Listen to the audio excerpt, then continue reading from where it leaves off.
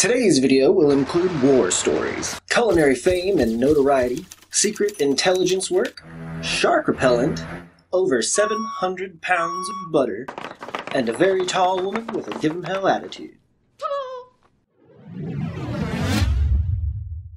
If you grew up in America, there is a good chance you have heard the name Julia Child, and you may even be aware she was a well-loved name in the culinary world who had cooking shows throughout much of the second half of the 20th century. But did you know she worked for the OSS? I'd wager your grandparents didn't even know that bit, but let me know in the comments if they did, I'm curious. But today, I'm going to tell you all about this fascinating woman and her largely unknown time working for the Office of Strategic Services in World War II. But before we move on to today's story, though, my name is Brad, and this is the channel for history lovers who prefer an interesting video over one of those god-awful textbooks. I do all the boring reading for you, and then I tell you all about the best bits that you came to hear about. If this sounds like your kind of channel, then welcome home, to lest we forget. Oh, and don't forget to subscribe. Just do it!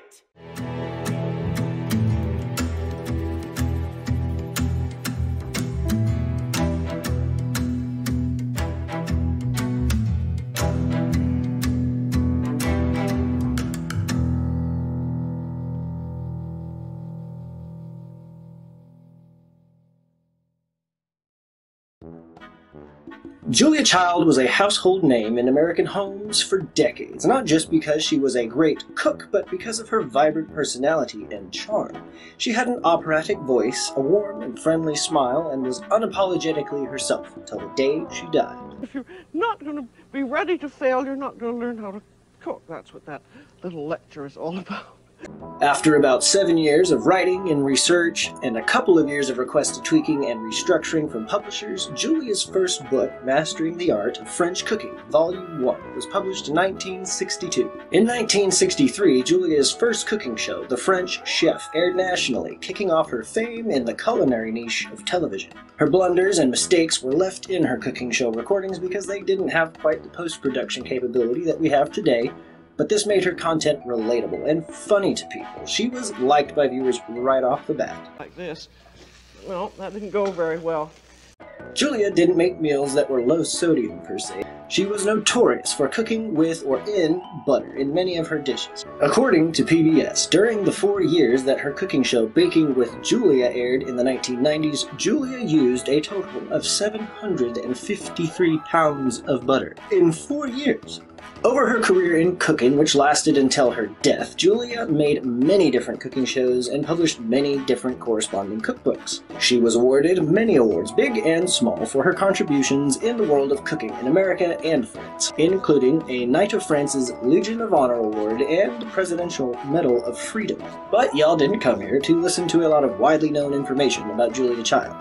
You want to know how an upbeat, jovial, spunky cooking show lady could have a background in American intelligence work, don't you? Well, let's have a brief look at Julia's early life and see how she went from carefree Cali girl to intelligence work for the US government before her life in cooking. Shall we? Born Julia McWilliams on August 15, 1912 in Pasadena, California. Julia was not someone born into poverty. Quite the opposite, actually. She was born into a very successful family. Her father, a successful real estate investor, and her mother, an heiress to a well-established paper company. Them big bucks. In 1930, Julia had just graduated from a prestigious boarding school and was off to Smith College in Massachusetts to study becoming a writer. Apparently, she had been enrolled at Smith College at birth, according to Julia. Whether that be officially or unofficially, she did not say. With such a privileged upbringing, her only limitations would have been interpersonal, if any. Dubbed wild by her college peers, known to be a prankster, a talented athlete, and even a pretty good small game hunter, Julia was not a boring person, to say the least. She graduated from Smith College in 1934 and began working for the advertising division of a popular home furnishing company at the time, as a copywriter, beginning in 1935. Her goal at the time being to become a famous female novelist, and copywriting would simply be a stepping stone on her way to her dream. This was an okay start to life for some, perhaps, but she wasn't satisfied with things as they were, no. She felt restless, needing to make a change, and due to her mother's failing health, Julia moved back to California, still working for the same company as she was in New York. She was tending family, working away, and probably had her bright smile on much of the time. But she was a dreamer, and she knew that she wasn't going to be able to stomach work that she was not interested in forever. Make your dreams come true! Just do it! An abrupt change happened around this time, however, in 1939 when she was fired from the company she was working for over a mix-up with a document. The company, whose name I won't say, listed the official reason given for firing Julia as gross insubordination. My kind of gal. It may not have been how she envisioned leaving the company, but it was over nonetheless. Now, what was she to do? She had a direction for years, and now she found herself back at the drawing board, questioning her path. Well, what do most well-to-do women do when their original plan falls apart? They join the war effort? They join the war effort. No. But seriously, a couple of years after she was fired, Pearl Harbor was attacked by Japan. This impacted Julia greatly, as it did many Americans. Her mother had passed away by this point, and she no longer needed to stay in California to care for her. She wanted to go help her country somehow, and so go help she did.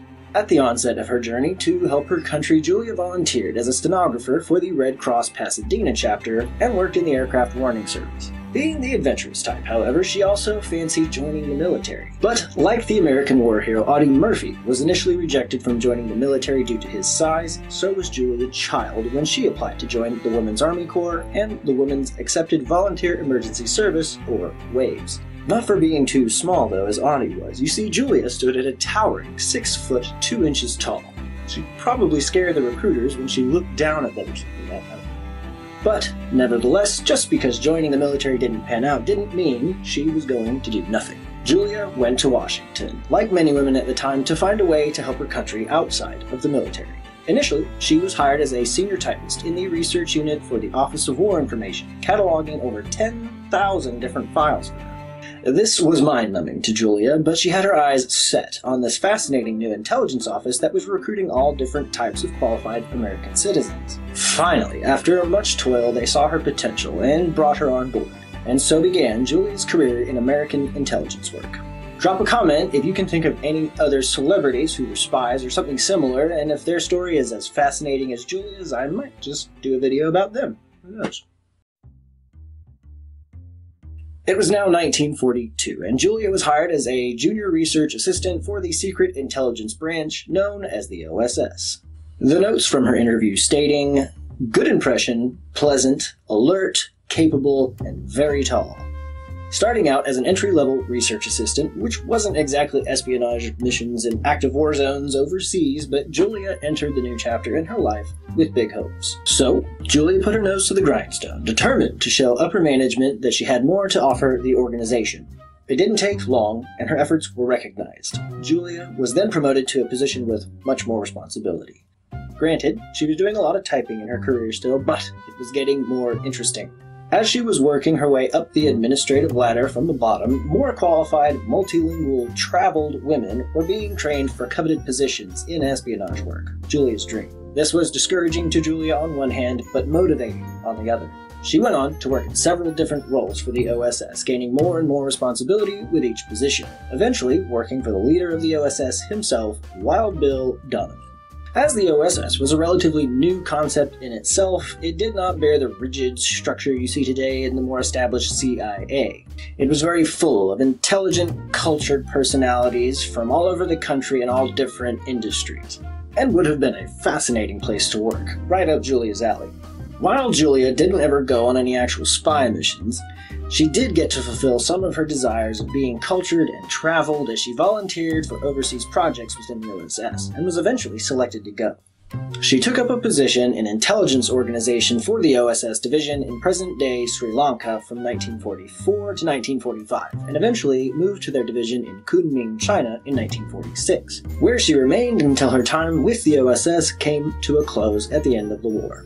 The OSS division in China was actually in an area that saw battle while Julia was working there. Julia had top-secret clearance in the OSS as the head of the registry for the OSS Secretariat during her career there. Literally all of the secret intelligence files for the several branches of the OSS were her responsibility to organize. Nothing came through that office that she didn't personally see. In 1943, Julia was assigned to an experimental project to create a shark repellent, although she wouldn't become known as one of its creators until many years later. At the time, the Navy was having trouble admitting that sailors were ever being eaten by sharks during naval encounters at sea. Within the Navy's leadership, the consensus was that it wasn't happening frequently enough to warrant acknowledgement, and was simply easier to tell mothers that their brave sons had died valiantly at sea rather than face the fact that they may not have been dead until well after they actually hit the water. That is, until a shark that had human remains in its stomach was caught, and those remains were proven to belong to a sailor in the U.S. Navy via fingerprints. And that lowered the morale amongst the sailors, who read the media obviously, making it difficult for the higher-ups to ignore this shark problem any longer. And so, a project to develop a shark repellent was finally started. The OSS Emergency Sea Rescue Equipment Section was tasked with the job. Now, you might be saying, Brad, sharks don't like eating people. Of course they wouldn't need to make shark repellent. But keep in mind, 20-plus sailors had been victims of shark attacks during naval encounters in the 3 years prior. So, it's a big deal to, people who lost their, sailor son because he's eaten by a shark. They care. Not only would they be solving the problem of sailors meeting a toothy demise, but it would also give them something to repel sharks from underwater mines used to destroy enemy submarines that had been being set off by sharks. Julia was assigned as executive assistant to Captain Harold J. Coolidge Jr. and Dr. Henry Field. Together, Coolidge and Julia successfully created a shark repellent using a combination of copper acetate and black dye. The copper acetate created the smell of decaying shark, and the black dye was in the form of a small cake, which helped it disperse slowly. Together, the combination would repel nearby sharks not wanting to meet a similar fate. This method of repelling sharks is still in use today. Her first recipe, and it was not even delicious, allegedly. Julia's marriage to Paul Child was not a secret as it happened after the war. So, you may be aware of their relationship, but the real story of how they met is different than people were told for many years. Julia had achieved the excitement and intrigue she had hoped for with her work, and while doing so had slowly begun to fall for someone who worked with her for most of her career with the OSS, being Paul Child.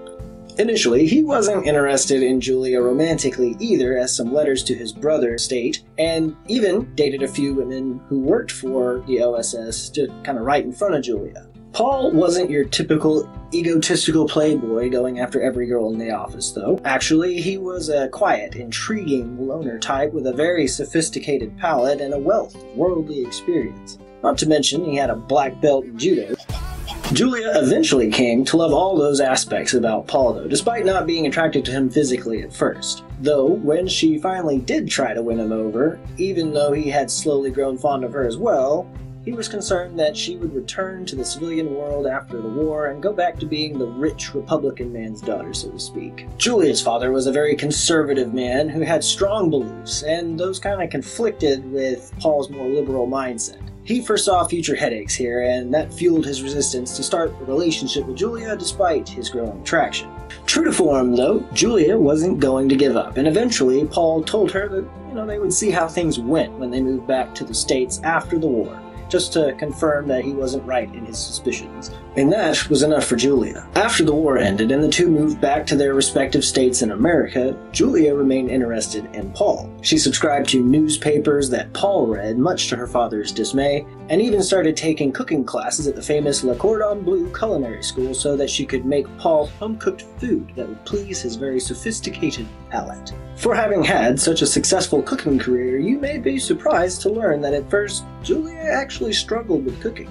Butting heads with Madame Brizard, her instructor, didn't help either, and she actually failed in her first year at the school.